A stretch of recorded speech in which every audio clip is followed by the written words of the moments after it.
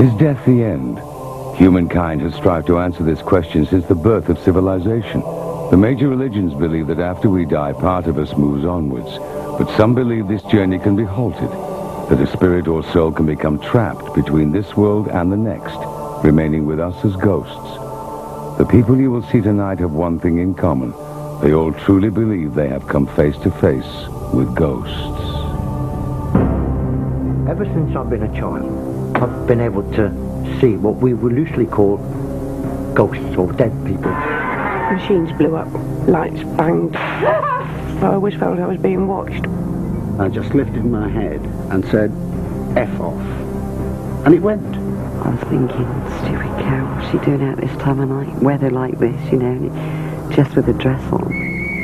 It's quite hard to believe that a child is seeing something supernatural. I thought, why aren't my parents talking about these people that are here? It was almost as if I was being possessed.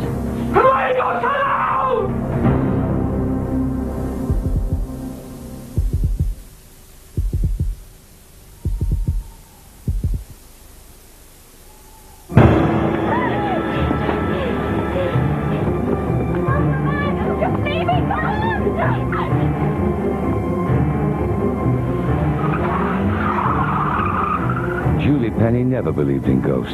As a science teacher, she knew there was a rational explanation for everything.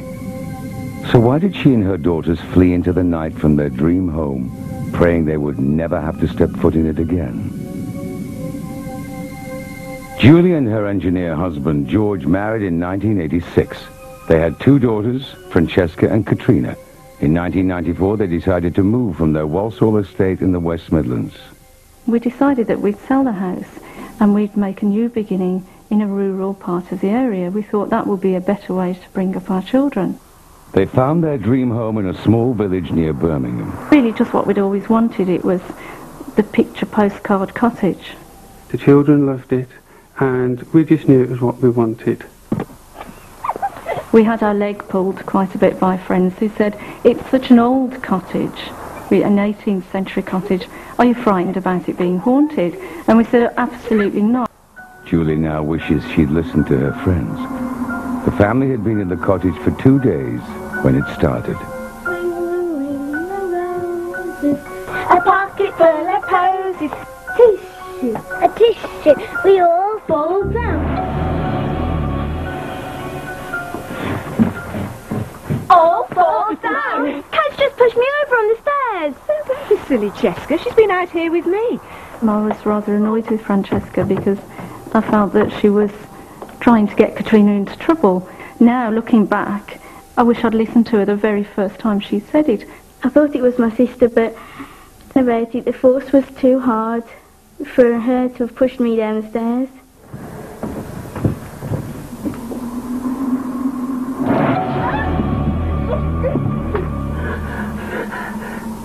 It was like an adult-sized hand that pressed on my face as I went to go up the stairs. At the same time, there was a very cold breeze coming down the stairs. When I got to the top of the stairs, none of the windows were open. As a science teacher, I have to give logical reasons and answers to everything, and that's what I teach children to do. For the first time in my life ever, something was happening that I had no control over, and I didn't have an answer to it. Julie was having a hard time persuading her husband that anything was wrong. I wanted to believe what I was being told, but I am an engineer by trade, and unless I can see it or touch it, it doesn't exist. I was beginning to believe George and think, I must be imagining it. I can't explain it, so what's the other answer?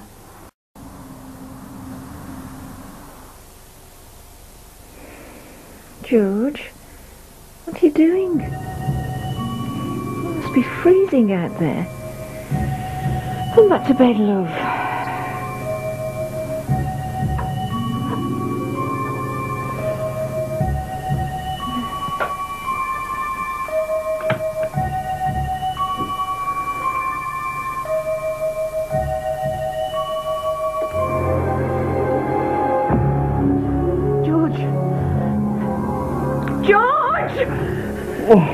What's the matter? What is it? The man!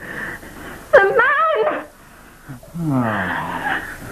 Do you care that I've got to be working in 2 hours' time? Mo, there was this man in our room, and then he disappeared.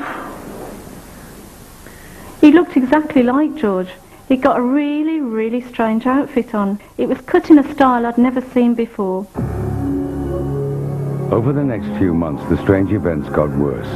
There were terrible smells and unexplainable electrical problems. Wondering if she might find the answer in the history of the old cottage, Julie visited the local library. The village apparently was a real den of thieves. The stagecoaches were always being held up. There were lots of hideouts for highwaymen. It was really a very rough area.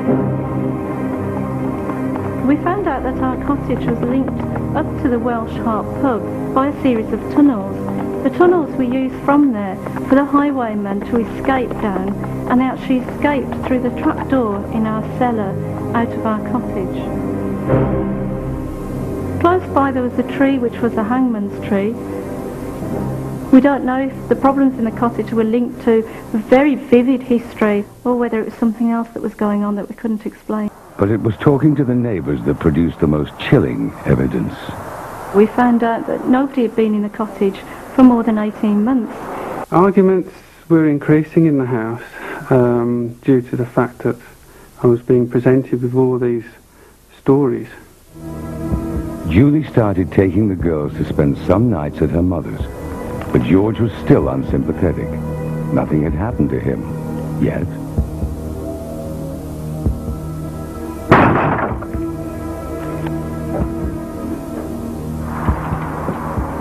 The bang at the door was immense. The whole house shook. I ran to the door immediately and opened it, expecting to see somebody or something there. There was nothing there.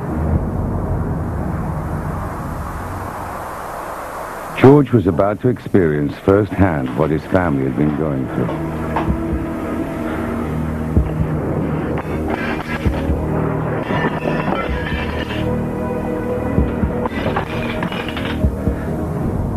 Pictures coming off the wall were probably the scariest things for me. When I looked at the back of the picture, the cord was still intact and the hook was still in the wall. How had the pictures come off? I began to feel really guilty. These things had been going on all this time and I'd been ignoring them. Then things started to take a turn for the worst, and we found that there was something going on a bit more than that.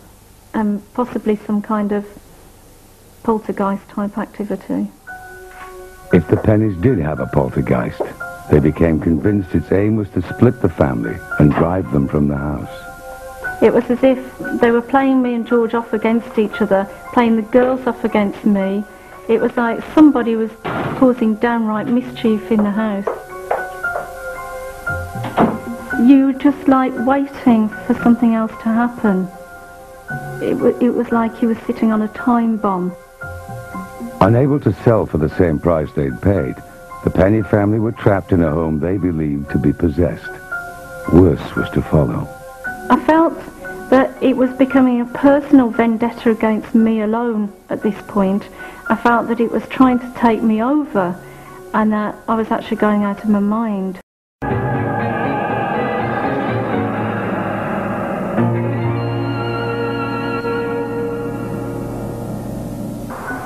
Julie found herself losing control. She felt as if she was being forced to do things against her will.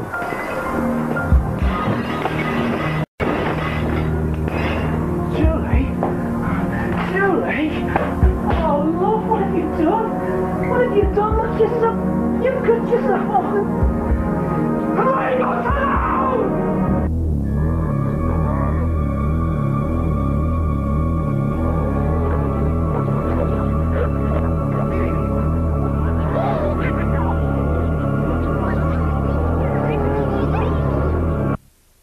I felt almost as if I was reliving something that had happened in the past, or something was trying to relive a life through me. It was almost as if I was being possessed. When George worked night shifts, Julie and the girls often slept in the same bed for safety, but nowhere was safe anymore.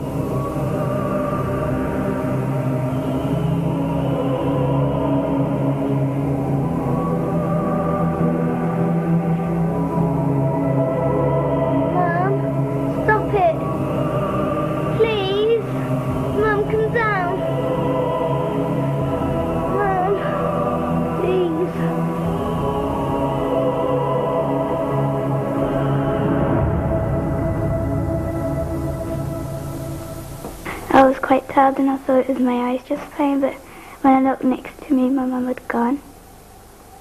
So I thought, okay, I'm not dreaming, my mum is like up there. So that's when I just started screaming. I wasn't going to put them through it anymore. I felt that we tried to fight it, we tried to have an answer to the questions. We couldn't fight back anymore. Come on, girls, hurry up! We were just going to go. That's it. If you come so quick.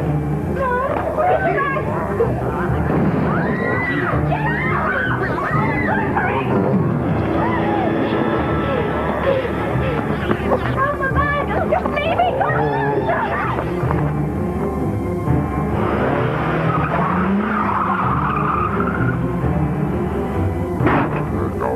I felt as if it had won.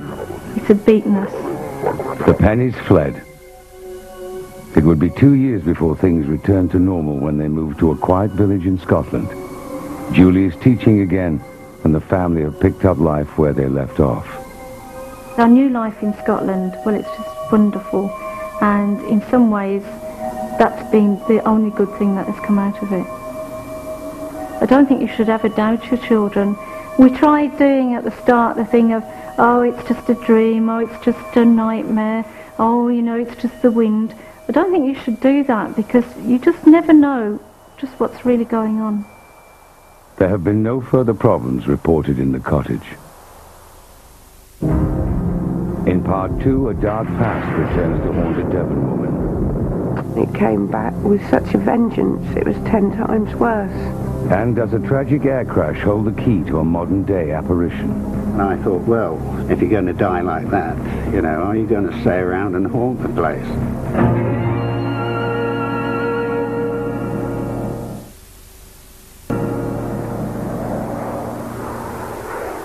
The St. George Hotel in Teesside. Built in the 1940s, its squat brick appearance gives it away as an ex-military building. Once it was the officers' mess of RAF Middleton St. George. When the Air Force moved out in the 1960s, the base became Teesside International Airport, and the mess became a hotel. The hotel is a busy stopover for aircrew, but over the last 30 years, it's gained notoriety for being haunted. On the 17th of November 1982, airline pilot Barney Concannon headed for his room in the west wing of the hotel. I'd just come in from the late London flights, arriving about 9 o'clock at night. Another pilot, Grant Waters, was also staying in the west wing 3 years earlier in March of '79. I was sort of working earlies, so we had our normal sort of evening do in the bar. Both men were senior pilots, not given to flights of fancy. I went to bed slightly earlier than the crews who were on lates. I went to bed about 11 o'clock. It was very cold, and it always was in that area of the hotel. Got into bed, and I'd been in bed about 2 minutes when I felt this heavy, really heavy pressure on my lower legs. And as if a man or a heavy weight was sitting on them. And I felt the pressure on my legs, and eventually it sort of moved up to my chest. I felt the bed sort of going down with the weight.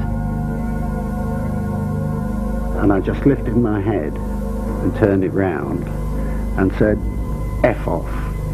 And it went. And I said, please go away, because I'm on earlies. And he went just like that. Barney wrote an article about that night for Pilots magazine and discovered he wasn't alone. Interviewed 20, 25 people in working for British Midland who'd had similar or even worse, well, most of the experiences they had were worse than the one I had. Stewardess Heather Raybould stayed regularly at the St. George from 1975 to 1995. She claims to have been visited by the ghost twice. I mean, when I first joined British Midland, everybody used to talk about this ghost. It was sort of like the weight of a man, really. Just a heavy weight of somebody pushing you down. I just didn't know what to do. I found I couldn't shout out, I couldn't talk, I couldn't scream. I couldn't do anything. I just felt like I'd frozen. I never wanted to stay in the hotel again. I did everything I could to change my hostel. One stewardess was making her way down to breakfast. She was walking down the corridor and saw this pilot. He said, good morning to him. He didn't answer. She thought, oh, he's wearing funny clothes, you know, like the old pilots used to wear, the old leathers and that. And she turned round and he disappeared. He wasn't there. Could the clothing offer a clue to the ghost's identity? Barney started researching the history of the base. Somebody mentioned that a meteor had crashed into the building in the early 50s, and I did a bit of investigation into that. In a bizarre tragedy on the 24th of November 1951, Flight Lieutenant Raymond Norman lost control of his Meteor jet while training. He slewed across the car park. Out of 30 cars there, he destroyed just one, a pre-war Humber, his own. Then he smashed into the mess, demolishing just one room, his own, in what is now the West Wing, where all the sightings have taken place. He was still alive. The accident didn't kill him at all. And as he was getting out, a lump of concrete fell down, struck him. The official cause of death was given as a broken neck. And I thought, well, if you're going to die like that, you know, are you going to stay around and haunt the place? If it is the ghost of Raymond Norman, then he is still around to this day. He was seen in April of this year by a guest on a tour. The lady woke up in the middle of the night, saw what she thought was a husband standing by the window, and turned over to find that he was actually in bed with her. We like our ghost. He doesn't interfere with us, and we take him as quite friendly. Unfortunately, he doesn't like flight crew, and in particular flight deck, and they're the ones that he has the most problem with. Some of the cabin crew, if they're asked to stay in the hotel, they used to go sick. I probably shouldn't be saying that, but they did. Whatever you think about this, I mean, this has happened to 20, 25 people, to my knowledge. So there's got to be something to it.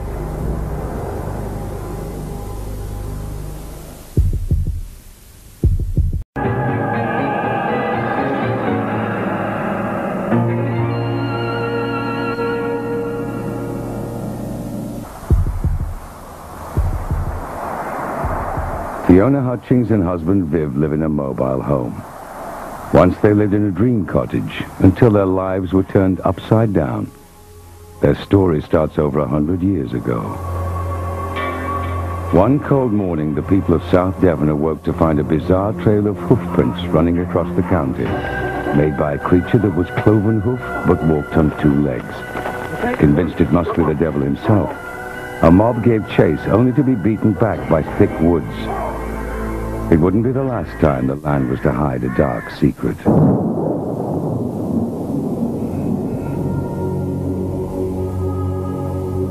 Since then, rumors have abounded of strange goings-on in the woods and moors of the area. Tales of witchcraft, of devil worship, of black magic and human sacrifices.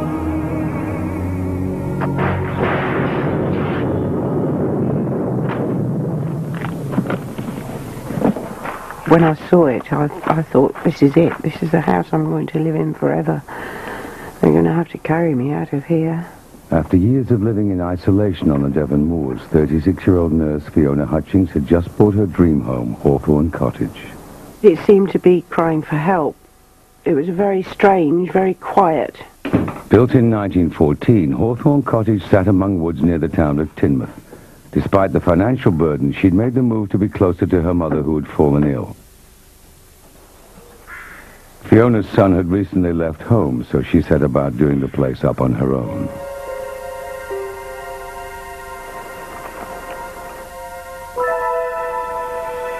From the start, she felt there was something strange about the atmosphere.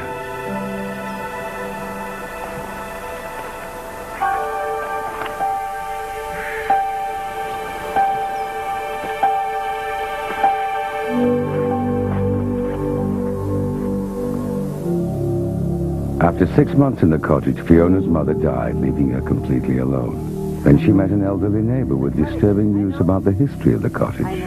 She'd never passed my house because she'd been told by her mother not to. Because she said there's all sorts of funny goings-on down there. And I said, oh, you know, bawdy things. And she said, oh, no. She said naughty things. Really naughty. The old woman told her the previous owner of Hawthorne Cottage had gone mad. Fiona dismissed it as village gossip. But 2 months later, she made a gruesome discovery. I was clearing the outside because it was completely overgrown. and I started digging up these cats. They'd all been mutilated and then wrapped and placed in the north, south, east, west positions, which I thought was rather strange. The burying of sacrificed animals is a practice often associated with black magic rituals. Fiona had started to feel uneasy in the cottage, but digging up the cats seemed to trigger something unpleasant.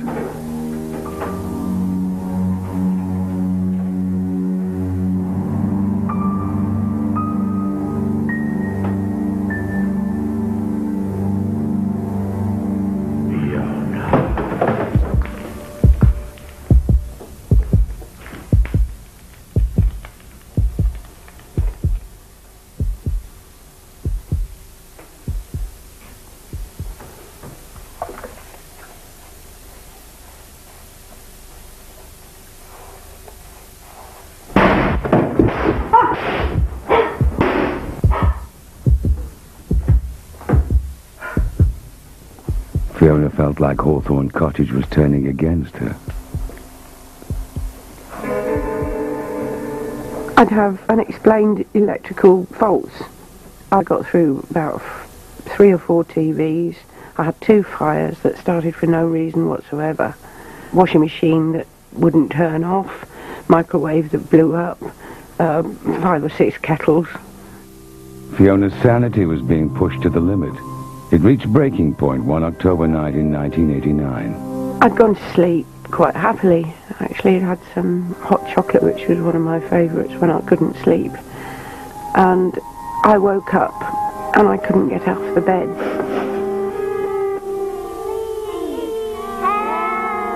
I thought, how did these children get in here and what are they doing in the middle of the night? And I thought, they're not real and something terrible's happened.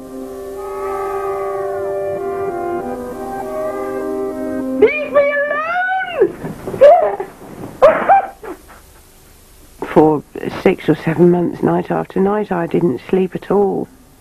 I didn't know at the time whether it was me that was imagining it and I was going crackers, or if they really were there. Finally, she could take the nightly visitations no more and called a friend, Louise Barlow, who was a medium. Usually, clients had to wait for several weeks to see me, but a little voice said in me, "You need to see this lady now, like today."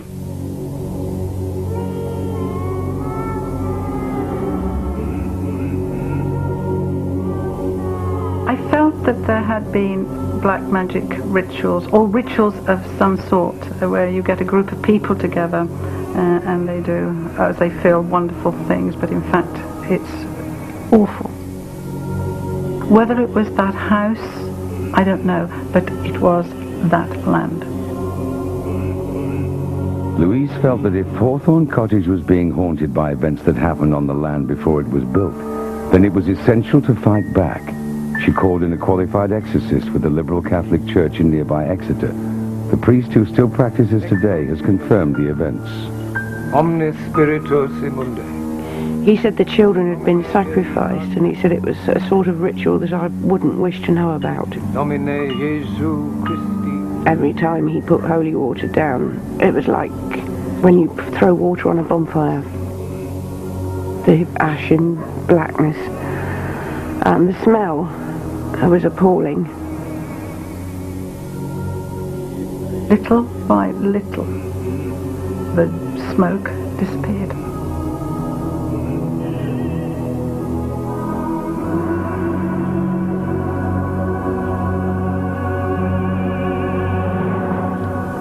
I thought, it's finished, it's all done, it's clean, it's lovely. And I slept for weeks after that. The nighttime visitations stopped and life returned to normal. Fiona married a merchant navy electrician called Viv. When I heard about the sacrifices and things that were supposed to be going on down there, it does make you wonder whether you should believe it at first, whether it's hairy-fairy stuff.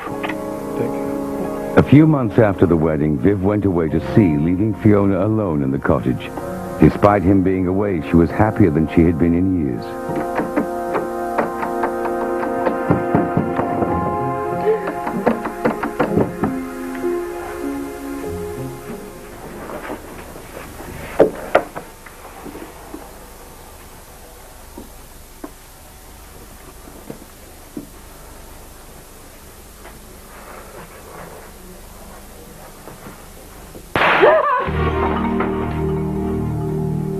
The exorcism may have got rid of the children, but Fiona now believed there was something else in the cottage.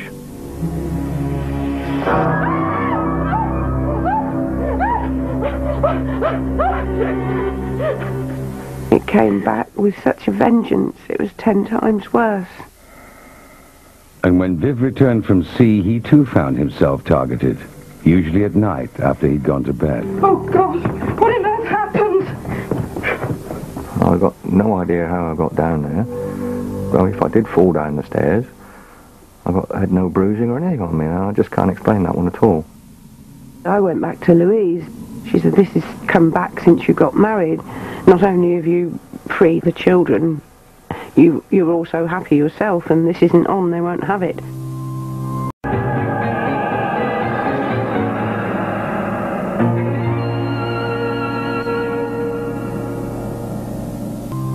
After more than a year of being terrorized, the couple were at their wits' end. They had heard rumors of an elusive local man by the name of John Parker. Ever since I've been a child, I've been able to see what we would loosely call ghosts or dead people. I don't look at myself as a medium. I'm just an ordinary bloke on a building site, laying bricks, making a living. But I have been blessed, if you like. What I was picking up from Fiona was pure fear. And I knew that there was very serious trouble in that house. Very serious trouble. At 7 p.m. on June the 6th, 1993, John Parker arrived at Hawthorne Cottage. In 30 years, he claims to have freed hundreds of trapped souls and has never charged a penny for his services. But this was to be his greatest battle. After 5 years of terrifying, unexplained phenomena at Hawthorne Cottage, Fiona and Viv Hutchings have called in ghost hunter John Parker. He is their last hope after previous attempts at exorcism failed. We'll soon have this sorted out. You must be Viv. Pleasure to meet you.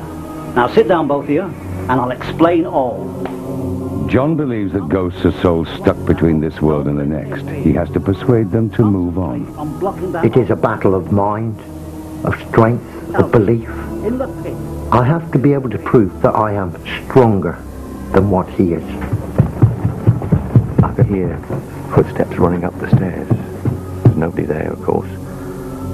Not from this world. Right, you little buggers. An eye from me.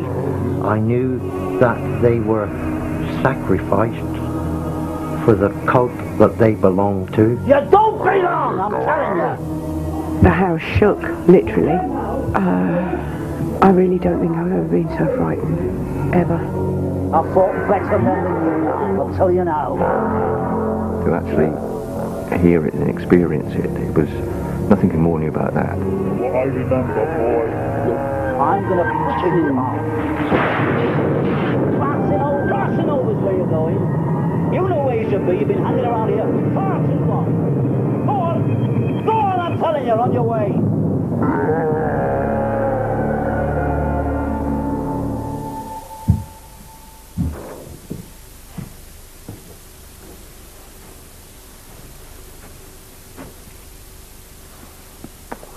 Cup of tea would be nice, my dear. It had taken John 6 long hours, but the hauntings were over. He continues his work today in the southwest, but has experienced nothing like Hawthorne Cottage before or since. This is the worst I'd ever done. Fiona and Viv finally lost the cottage in 1995 to the banks. We now live from day to day. But one thing that I'm not anymore, I'm not frightened of things that I was frightened of, because now I've seen it. That's as bad as you can get.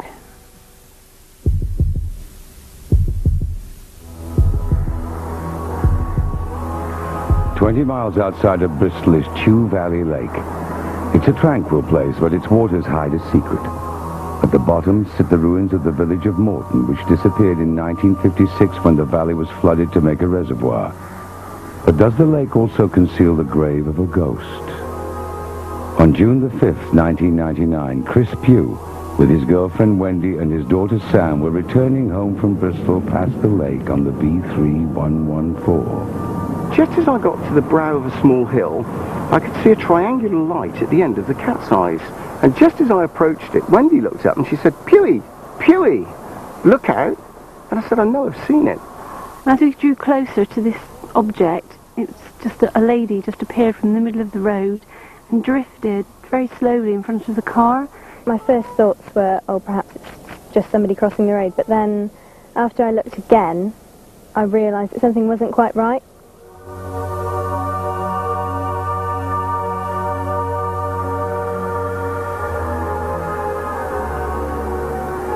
I can remember distinctly that she had long, wavy hair that looked sort of greasy or even wet. I was convinced that it wasn't a human being, it was something supernatural. What is it? What could it be? And then the next thing you just think, crikey, that is a ghost. I just knew it. It wasn't until afterwards when I thought about it, I felt absolutely petrified. I didn't really know how to feel, how to handle it, I suppose. So I pulled into a small car park, into a pub just adjacent to the lake, and phoned the police, and that was quite a difficult explanation to give to them. Police searched the area but found nothing. A week later, Chris replied to an ad in the local paper asking for people who had seen strange things at the lake. A meeting at the local historical society was arranged for witnesses of the ghostly girl. There were about 12 people in total, which was amazing because all of them recorded almost the same information when asked a series of questions, yet there was no collaboration because nobody knew each other before that night. One of those who saw her was Carol Gillen. I was thinking, stupid cow, what's she doing out this time of night? Weather like this, you know, just with a dress on. That was when I realised then that she was a ghost. The hairs on the back of your neck stood out, knees turned to jelly, and held onto the sort of steering wheel, like just very slowly watching her go up the lane. I started asking around the local village where I lived if there was anybody that knew of anything about maybe a girl out on the lake road. And then I found a lady that had a book of sort of stories about neighbouring villages. I actually came across a passage in the book about a girl called Catherine Brown that lived at Stratford Mill, which now is Two Valley Lake. And the story goes that she'd actually drowned in the moat, and she was only a young girl. So I just surmise that this is who it could have been. Catherine Brown disappeared one day at the turn of the century. The next morning she was found drowned. She'd been dead at least 24 hours. Yet her mother claimed to have seen her the previous night climbing the stairs soaking wet, at a time when she was already dead. The events have left those that saw her wondering if it is Catherine Brown retracing her steps home, a home that now lies deep under the lake. From the dresses that she was wearing, you could see that she was obviously from the turn of the century, quite a while ago, and all the little pieces of the jigsaw started to fall into place. Any evidence of Catherine Brown's mortal remains disappeared when the waters flooded the valley. Somewhere there's got to be a grave, and I would love to think that she's here. And I think until I've actually gone right to the end of the story, I won't be satisfied until I do. But I will find out. And hopefully it is Catherine Brown.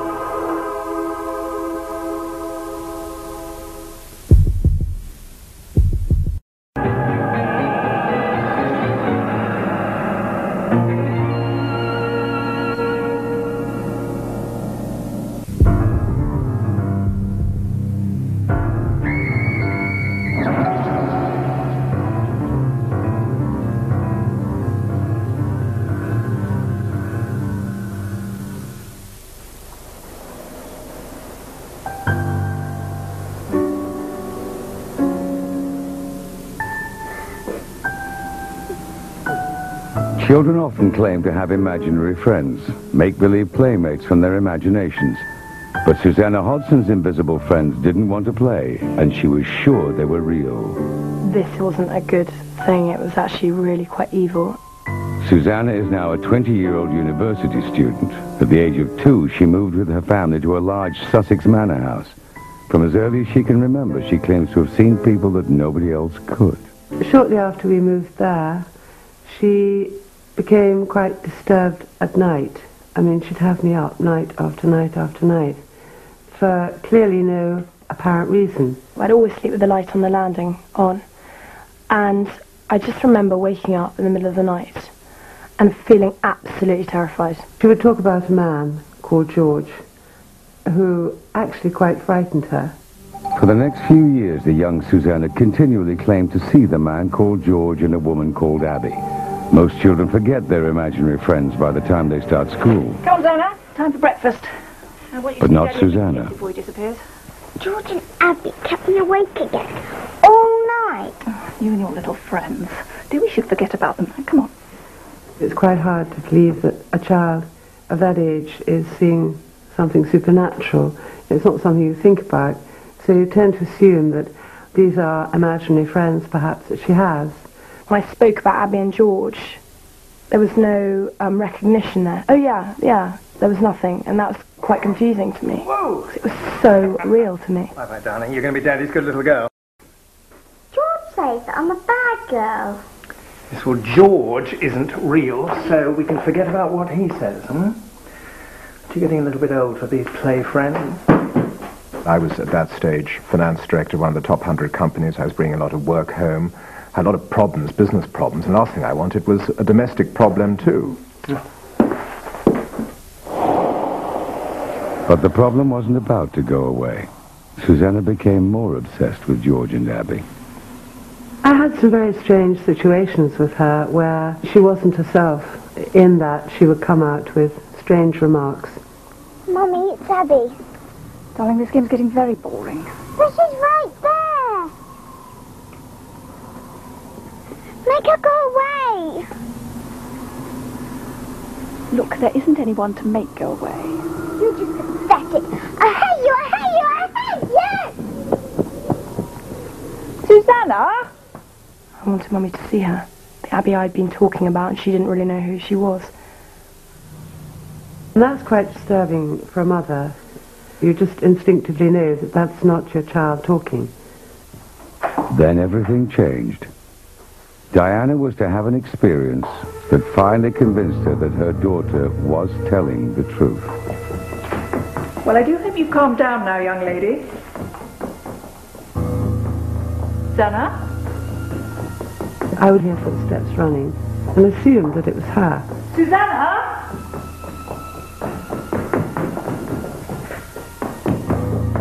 The odd thing was that the footsteps still kept on running. The strange events threatened to drive a wedge between Daniel and Diana. Darling, thank God you're back. It was difficult in the beginning with him because he really didn't want to know, actually, at all, and didn't find it remotely interesting or believable. It's Susanna. Dan, I think I believe her.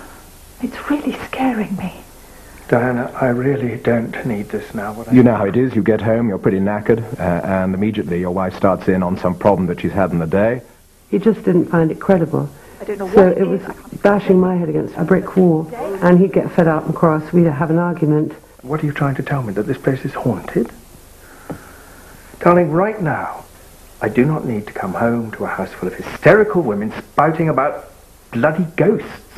No, and I don't need you coming in at all hours of the night and not giving a damn about your family. Diana was getting more and more concerned, and I think she was frustrated with me because I wasn't actually giving her the right answers. But while her parents argued over whether she was imagining things, 2 floors up, Susanna had no doubts.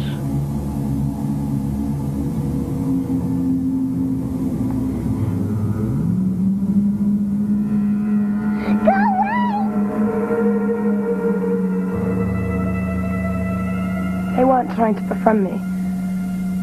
They were just these entities that were in my life. They were just there. George had sort of shaggy brown hair and dark, exhausted-looking face, sort of pasty, not a nice face at all. And Abby, she had bags under her eyes and she had straggly black hair. I was so frightened and just curling up on the landing and just sleeping there all night long. I couldn't even go down the stairs, which there was a short staircase to my parents' room. Diana was now firmly fighting in her daughter's corner. I felt that it was bullying my young. And I would actually get quite angry. I would actually verbalize that sometimes when I was alone and no one was listening. You've had your life. Why didn't you just bugger off? Go on, go to hell! You feel somewhat impotent because you don't really know quite what to do or understand how the whole situation is working.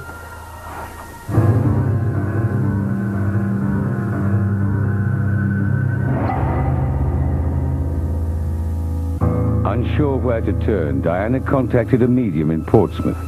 She sent him something personal of Susanna's but gave him no details about what had happened. The response astounded her.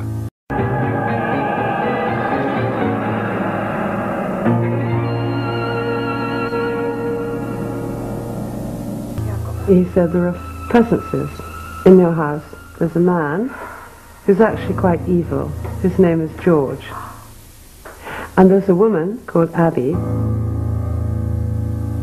When you told me the names, George and Abby, it actually was very scary because it confirmed everything. The medium went on to describe a terrifying scene he claimed had happened at the house when George and Abby were alive. What he saw was a woman running in great fear, chased by a man. The woman's dress was torn at the back, and the man was coming with an axe. No records exist of the pair, so no one will ever really know the truth, but it was enough to convince Diana. The only thing we could do was to actually have an exorcism, and I'd have to try to persuade my husband. So I said, look, you know, there is this problem. I don't really believe it, but if you can show me some kind of tangible proof, then we can take it to the next stage. It wasn't long before Daniel would be convinced. It was Susanna's 8th birthday, and her friends were invited to a party at the manor house. One of them was a young boy, also called Daniel. I went inside. I think I needed to go to the toilet. I'm not quite sure, but I remember going into the house on my own.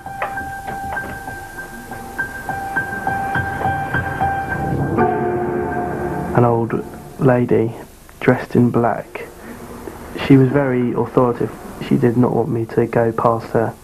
I just felt very uneasy, very scared. I just wanted to get out as soon as possible. When we found this little boy, Daniel, he was screaming his head off. He was standing there by himself, and he was clearly very scared. Now I'm older, when I look back on it, it all seems very, very strange. I am convinced, though, that I saw a ghost. It was what Diana had been looking for. Someone other than Susanna seeing a ghost in the house.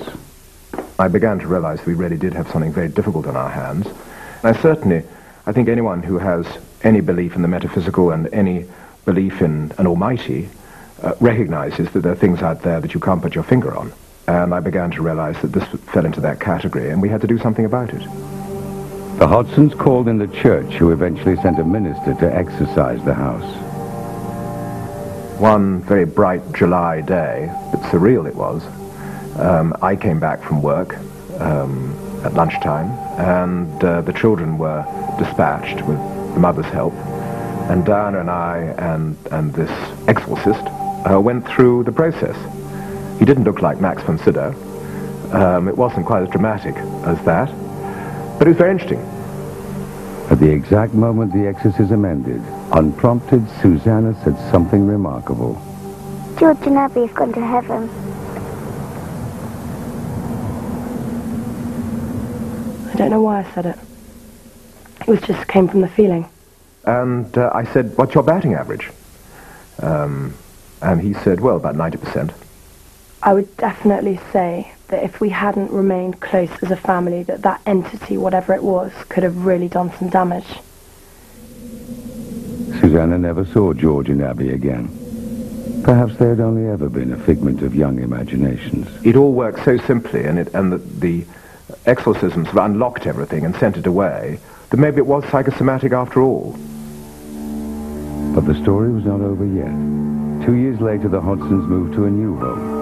Soon after arriving, they invited their next-door neighbour, Marnie Jones, around for tea. No, you'd love it here. The village is beautiful, and don't worry about the locals. Well, I hope so. It's a wonderful place. It feels so at peace. Why? Wasn't your last place? Well, we had some problems at our last house. Where was it? We lived in West Broughton. West Broughton? God. I used to live there. That's amazing. For Well, we lived in the manor house. You know, by the church.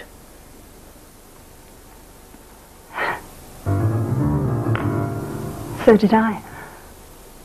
Oh, my God. Did you ever... I mean... I don't know how to put this. You'll think I'm completely barking mad, but... Well, we had some problems there. Mainly with Susanna, our eldest. Oh, my God. You as well.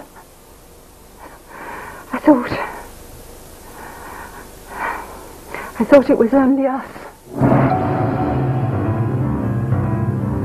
In 1965, Marnie was a 5-year-old girl living in the same house as the Hodsons. She has nothing but terrifying memories of the place. I was too frightened to go and find anybody to tell them how scared I was. The feeling of being strangled. You could actually feel the fingers coming around your throat. The name George had a very strong ring to it. I think that there were other entities there, but George is the only name that I have. As soon as your foot got on the top staircase, you had to fly. You had no fear about falling or slipping, because that was absolutely nothing compared to what was coming after you. The thing which really proves it was that we bumped into someone in 1,000,000 to 1 chance who'd actually lived in the house quite independently and had had problems with it. It still brings the hairs up on the back of your neck. There's no other way to describe it. It's a pure fear. And I would say it was evil. What was there was very evil. It still gives us nightmares. Even to this day now, recurrent nightmares. And you know that that's a memory. But it really did happen all those years ago. After terrorizing 2 families for over 20 years, the manor house is now calm. Perhaps thanks to the Hodson's exorcism. It is currently a happy family home, and the owners have reported no evidence of haunting. If you believe the stories you have seen tonight, then you're not alone. Over half the population believe that the soul survives death, and a further third believe that ghosts are the evidence of a trapped soul. No one knows why ghosts appear at some places and why only certain people seem to see them. But they're more common than you might think. 1 in 10 people in Britain claims to have seen a ghost, making this the most haunted place on Earth.